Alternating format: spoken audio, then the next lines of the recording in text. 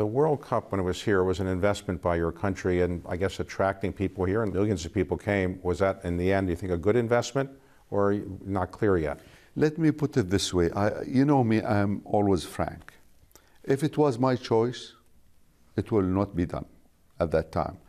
When I was in the government and Prime Minister, and this idea came by His Highness the Emir father and his Crown Prince at that time, Sheikh Tamim, they know that I'm against that idea, because I think there is a lot of money and effort will be spent. We can spend it in something else and it will be good for the people and the country.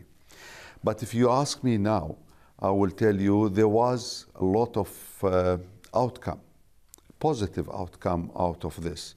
Look at the people which they visit Qatar, and I know most of them from the business communities and people which they are active in all over the world. They came, some of them first time, and they are coming again. They are bringing their family. So start working that.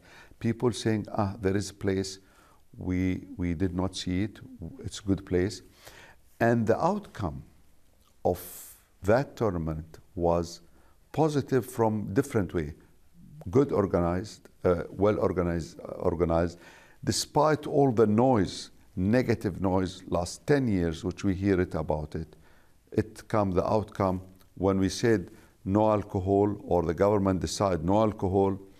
We found people thinking, that's good. I can take my child, my girl can go alone. Nobody can talk to her. Nobody can, there was no one incident happen. Organization was excellent.